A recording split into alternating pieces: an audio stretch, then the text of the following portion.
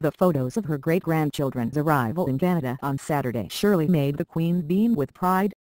However, Her Majesty might not have been as impressed with her granddaughter-in-law the Duchess of Cambridge, who performed what is deemed a royal parenting faux pas on day one of their Canadian tour.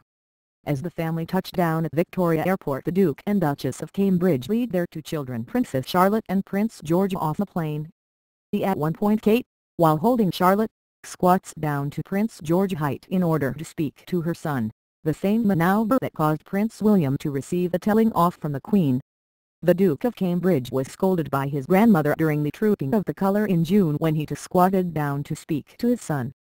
The monarch was seen tapping her grandson on the arm and gesturing him to stand up as he crouched down on the balcony of Buckingham Palace during the RAF display. Luckily, the Queen wasn't on hand to do the same to Kate when she bent down to talk to George at the military base in Victoria on day one of their 8-day tour. The parenting technique known as active listening may not be favored by the Queen, but experts praise the use of it. A child development expert Jill Connell told People magazine, "Active listening is one of the most important ways you can send the message, 'You're important to me.' Get down on the child's level, lean in and make eye contact. These simple messages foster self-esteem in powerful ways while encouraging him to communicate even more." Prince William has been seen using the technique on several occasions, and we are likely to see more of it over the coming week. While the two children have not been seen in public since their arrival, they are expected to join their parents later in the week.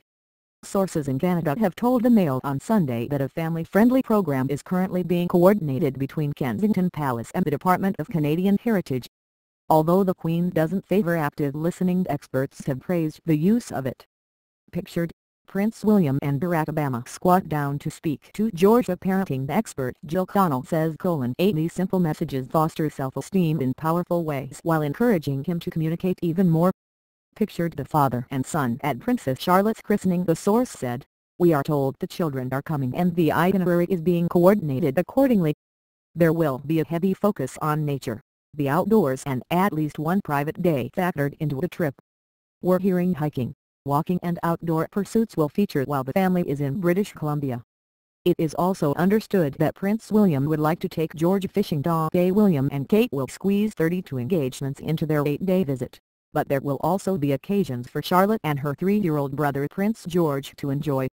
They will meet the Trudeau's 3 children, Xavier, Kate, Ella Grace, 7, and 2-year-old Hadrian, and are expected to attend a children's party in Victoria. The Duke and Duchess of Cambridge last visited the North American country in 2011, just months after they tied the knot at Westminster Abbey. The Cambridges left Prince George and Princess Charlotte at home earlier this year when they carried out a whirlwind tour of India and Bhutan, but said they had missed their children.